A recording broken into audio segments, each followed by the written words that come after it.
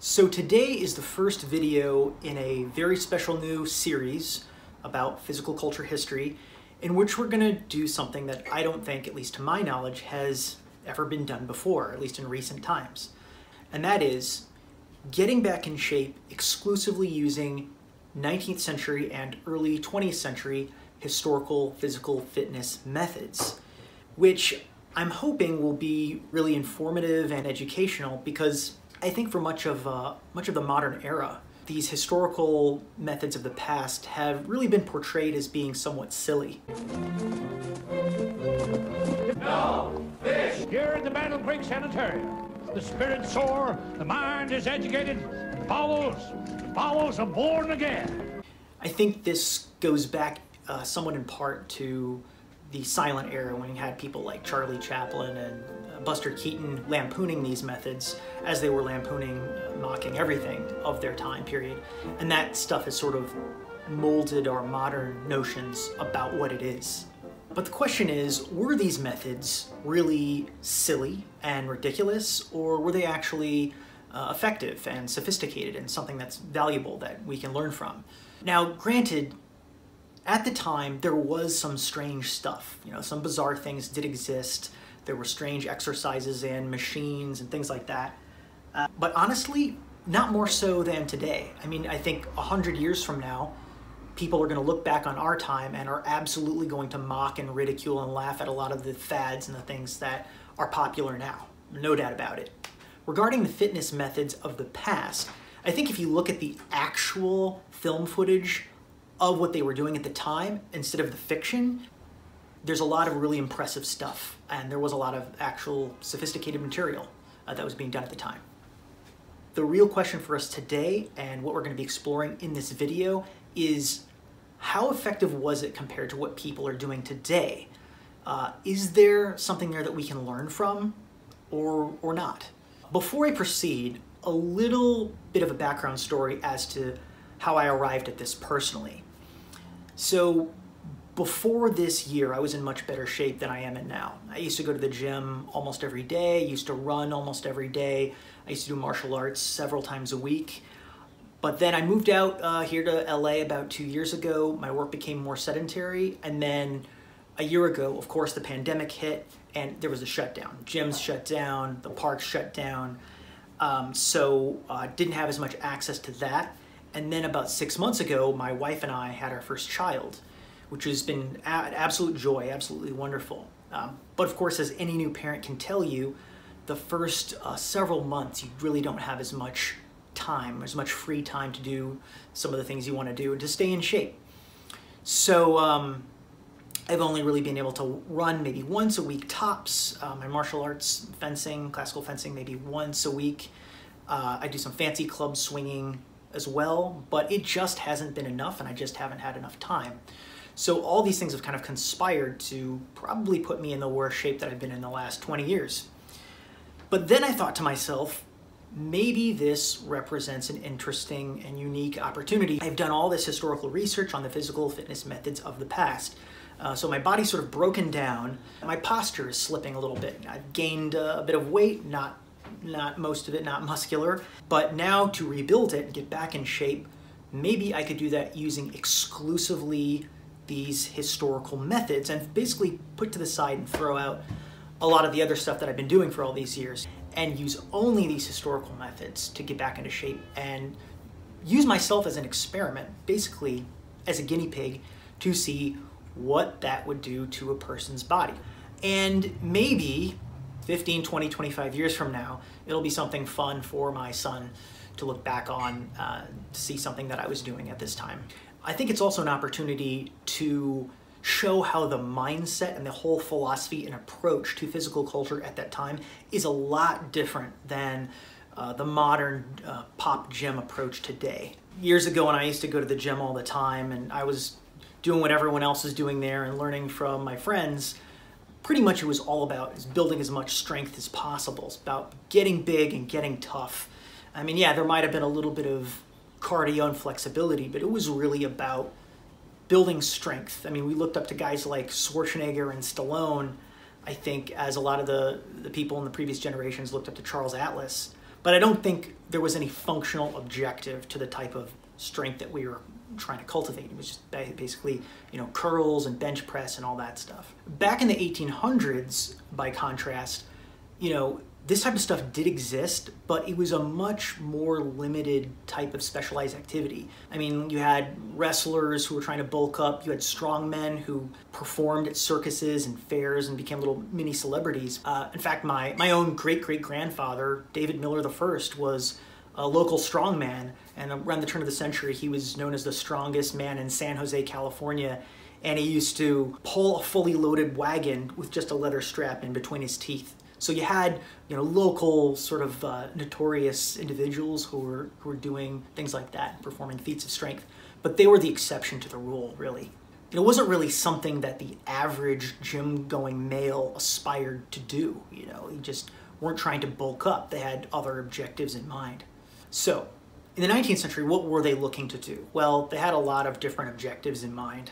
Now, in order to give an idea of how they looked at fitness differently in the 19th century, I'm going to read a passage from Watson's Calisthenics, which is published in 1864 during the American Civil War. And he says, "In order that calisthenics may produce the most desirable effects on the mental and spiritual nature of man, as well as on his physical, it is not only necessary that the movements have a determined form and order of execution, but that they have a determined time, the rhythms or divisions of which is well established in the mind." Just think about that for a second. The mental and spiritual aspects of fitness are being given equal importance to the physical aspects. I don't know about you, but I'm pretty sure that, you know, most people, when they go to the gym today, they're not thinking about the spiritual aspects of when they're doing the bench press or a dumbbell curl. So it's a more holistic and comprehensive approach to fitness and musculature, I think. So what I've done in order to devise a regimen for myself is I've gone through all these different sources and texts from the period, from the early 1800s all the way to the early 1900s. And rather than focus on just one particular method or author or text, I've plucked from a lot of different places, and this is for a couple different reasons. First of all, I was mainly selecting the exercises that I thought would be interesting to me personally and that I could do, because believe it or not, there's actually some pretty wild and difficult stuff if you look through some of these texts. I also wanted to give an interesting spread and variety of the type of things that you would see. And not only that, but the different types of exercise apparatus that they used. For a long time now, I've been collecting antiques related to physical culture. And so we have a lot of antique tools, as you can see behind me, and actually be using some of the exact same tools down to the weight and everything that they're advocating in these texts and these methods. We'll be able to use the exact ones. And in a minute, I'm gonna do a little show and tell with those things, but first I just wanted to make a little disclaimer before I proceed that this series is not intended to be instructional. It's not pedagogical. I'm not intending for you to try to copy me and follow along as I do this, and there's a couple really good reasons for that. First of all, the instructions in these texts are often extremely precise. I mean, right down to the positioning of the feet, the exact alignment of the joints. And if you're to do that wrong, you could get injured. And if I was to really make this instructional, I would have to show it from every different angle and be very precise, and the video would be 10 times longer. And even then, it wouldn't be a replacement for a professional instructor.